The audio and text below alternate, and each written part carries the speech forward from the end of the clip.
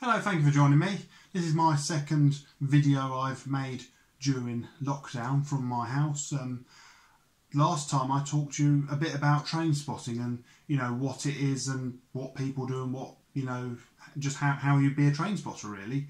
This video we're going to talk about something else to do with railway enthusiasts, and that's called track bashing. Now, track bashing basically is travelling on track for the fun of it. Not necessarily because you need to get to the end of the line, but just because you want to. Now, I like to, when I track bash, I do try and get out at the end of the line or wherever along the line and have a look round. But I do also, there have been days where, admittedly, I have literally gone to the end of the line and come straight back just to tick off the track. Now, the way I kind of do this is I have this is my older book and this is my current book. Now, as you can see, they're both a bit looking a bit worse for wear around the edges because these are real workhorses. These go out every time I go on the train with me. And what I do for home, I have my neat copy, which I don't touch much, and it stays nice and neat looking and doesn't get all worn away around the edges. Now, as I go track bashing, what I do is I tick off the lines I've done. So these books are basically like a road atlas, but of railways, and they show all the main lines, all the heritage lines, all the metros, all the tramways. This is obviously of the UK. So let's find an area to start on. Where should we start? Okay, the border of England and Wales. Now, I don't know how well you can see that, but you may notice there's a few different colours. Now, yellow is my kind of introductory thing. That means, so this is the Cambrian line from Shrewsbury over to Aberystwyth.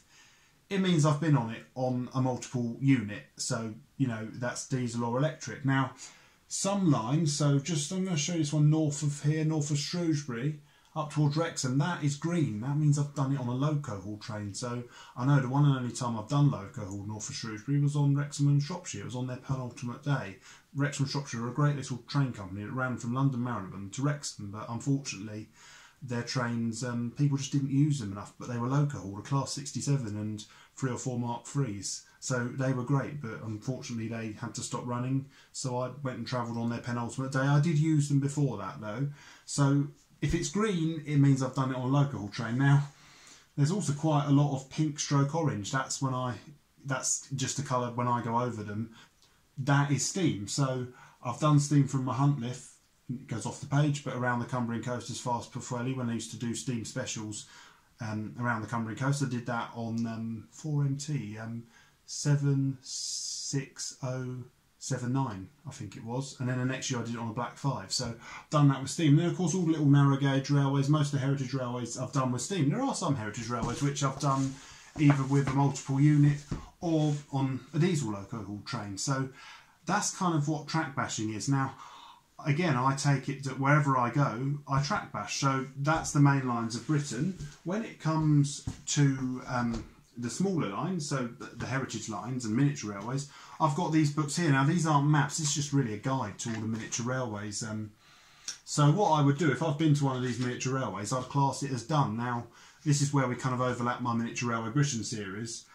Those of you who watch the Miniature Railway Britain series will know it's my ambition to visit every single one of these railways. When I say that, I mean I will visit every heritage railway in the UK, but I'm kind of focusing more on miniature railways at the moment. This book, Little Puffers, has a mixture of miniature and narrow gauge, so again, I'll do them. So it's a form of track bashing. So you might say go on the Romney Harm Dymchurch Railway, and you'd say go from Hythe all the way to Dungeness, round the loop and back. And to me, that's track bashing. Back on the main lines, there are some where it gets more complicated because when you get into freight only lines. So let's just have a look. I'll show you Manchester here. There's some red lines. They're freight only lines around Manchester. Now, I've done them on rail tours. Rail tours are probably the best way to do these freight only lines. Another way you can sometimes do them is trains get diverted. So you might go on the train and they're doing engineering work, so the train goes a different route and it takes a bit of freight-only track. Some of these freight-only lines, or in fact most of them, are often very short. They might only be, a quarter of a mile, it might be a curve. So an example of what was a freight-only line at the time that I did is at Didcot. So you've got the Great Western Main Line, and then you've got a line north to Oxford. And then you have trains from London that go, as if they're heading from London, they go to the right of Didcot Railway Centre. forming one side of the triangle. But there's also another side, so trains coming south from Oxford can head towards Swindon. That's known as the Vauxhall Curve, and that is a freight-only line. But I've done that on an HST when they were diverting HSTs over the Chiltern line. I went to Swindon on HST and I did that bit of track. So that's a way of getting to do the red freight-only lines. So, you know, it can be done. I'm confident that I will do every passenger line in Britain. As for the freight-only lines, you know, I take them as and when I go. I'm not going to go out my way to go on them, but I do go on some of the rail tours, you know, to get those sections of track. And there has been the odd time where I have gone on a train, like when I went to Swindon, purely because it was being diverted. And also I just wanted to do an HST on the Chiltern Main Line. So that's how I get those lines done. Now when I go abroad, I've got a whole series of other ones. I've got one of France, one of Spain and Portugal. Now in these I have done, compared to the UK, very little amounts. France I've done, you know, a fair amount. Well, I say a fair amount, hardly anything. I've travelled through France quite a lot, but I've done a few main lines, one or two branch lines. Germany, I've done odd bits, like I've done all the Hearts, and I've done a few narrow gauge lines around Dresden, and you know, one or two other bits in the Cologne area. But I still say I've only scratched the surface. Now Germany, there's just so many railways. Whether I'll ever get them all done, I don't know. Austria, some amazing railways, but again, I haven't done a huge amount. Slovak and Czech Republic, formerly Czechoslovakia.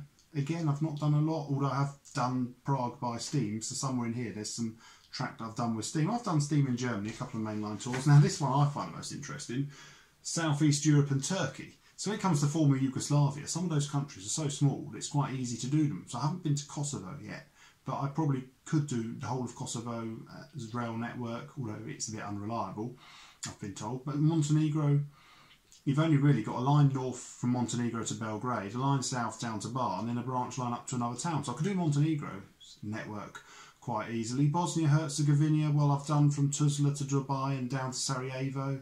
I haven't done up to Banja Luka, and I haven't done from Sarajevo down to Mostar on the coast. So although I've done a few freight-only lines in Bosnia on charter trains, as I mentioned in my other video about my book, the train spotting book of this area, because it includes industrial steam. So I have done some freight-only lines there. So that is basically what track bashing is. Now there is another form that I don't really get involved in, but some people do, and you know they really enjoy it, and that's great for them. They're nicknamed the buffer kissing lot. Basically, they'll have a train, say, on a heritage railway, and it will do every bit of track. Now I'm really just worried about saying doing station to station. So say if there's 4 tracks between 2 stations, I'm not particular. I would just say once I've done it, I've done it. Unless you get a situation, say like north of Watford, the fast and the slow lines on the West Coast Main Line take separate tunnels. So I would say yes, I need to have done the fast line tunnel and the slow line tunnel. But some people will do every single bit of track, and I mean every single bit of track, whether that's on a miniature railway or a heritage line or on the main line. And the reason they're called the buffer kissers is because when the train gets to the end of a bit of track, they will all walk through the carriages right to the very end. So you know they are doing as much of the track as possible. Now if that's what they enjoy doing, then great, you know, good luck to them. I hope those who want to do every single piece of track rather than every route, I hope they get to do it if that's what they want to do, you know. But I'm more just worried about doing every route. So occasionally, like another place would be somewhere, say like Manchester Oxford Road, there's a bay platform that kind of, the main lines are sort of going in one direction, it sticks right out like that. So I once went on a train, it went into bay platform. I was quite happy with that. And another example I can think of in the British Isles, not in Great Britain, but at Dublin, Houston, there is another platform that's kind of away from the station. So if I ever went onto a train into that platform, that I would consider a new bit of track. There is also, and I've done most of the track in Dublin, it's the Phoenix Park Tunnel, which is like a link line, which goes, comes off the main line just before Dublin, and it goes through to Glasnevin Junction, which is on the Sligo line, and there are a few passenger trains. So next time I'm in Dublin, I've got to go and do that bit of track, and then I've done all of Dublin. Haven't done all of Ireland yet. I've still got to do the suburban lines around Cork, and haven't been to Westport, Ballina or Sligo yet. Northern Ireland might actually be the first country where I do every railway, because the only bit of railway main line I haven't done is the Portrush branch, Coleraine to Portrush, only 5 miles. That's the only bit I haven't done. So, you know, or Isle of Wight, I know Isle of Wight's not a country, but I have done, because that's fairly easy. You've only got the Island Line and the Heritage Line, the Isle of Wight Steam Railway. So I have done all the Isle of Wight. As of yet, there isn't a country that I've done every railway in, but it would be easier on some of these islands. Even the Isle of Man, I've not actually done, I've been to the Isle of Man, but I've not actually done the whole system because I've not done the whole of the steam railway. And nor have I been to the 2 miniature railways. There's the Kroger Valley Railway, which is private, has occasional open days. There's also the Orchid Line. I'm hoping to include definitely the Orchid Line, maybe the Kroger Valley in a Miniature Railway Britain series because it's a British Isle, so it counts. So watch this space on that one. I can't say when that will be. But yeah, so islands, although they're not necessarily countries, they would be quite an easy place. Or I'll tell you the easiest place to do it. Well, it'd be hard, but once you've done it, it'd be easy. It would be the Vatican City. That is the world's smallest state railway. It's basically a branch off Italian railways into the Pope's back garden. A few years ago, they did do a charter train out of there. So if I'd been on that train, I'd have literally got on it. And after about 2 minutes, I'll be in Italy and I'll be like, right, that's it, done, Italian state railways. I don't know if any of the people who want to do every bit of track have actually managed that. I'll be very interested to know if somebody has. But yeah, the Vatican State Railway is probably one of the hardest to do, but it is the shortest, it's the smallest state railway in the world. And when I do all this track bashing, and again, when I go to cities where there's trams, I will try and do the whole tram network. There's quite a few places like that, or like London. I've done every passenger railway in London and quite a few freight ones, but I haven't done every railway in London. There's 1 or 2 freight curves I haven't done, but when it comes to big cities with trams, or some cities have such a small network, so like Toulouse in the south of France, there's only 2 tram routes, so I've done them. I haven't done all of the metro in Toulouse, even though I could have done, but I only had half a day, and I wanted to see the cathedral as well, so I kind of had to you know, weigh it up. I thought, right, I'll do the trams because they're above ground, and I prefer trams to metros, but I won't worry about the whole metro because I do want to see the cathedral.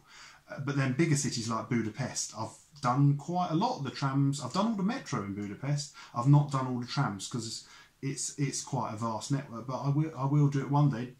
Hungary's second city, Debrecen, I've done it all because there's only 2 tram routes. So again, track bashing really is basically exploring track. But the great thing I find about it is because I've got other interests, it takes me to other places. So when I go to Debrecen in Hungary, I'll do the trams, then I'll have a look around the city and go in the cathedral and do all the non-railway stuff. So if I'm either with my girlfriend or my friends who aren't railway enthusiasts, you know, I do try and make it so that I don't, you know, they don't get too bored.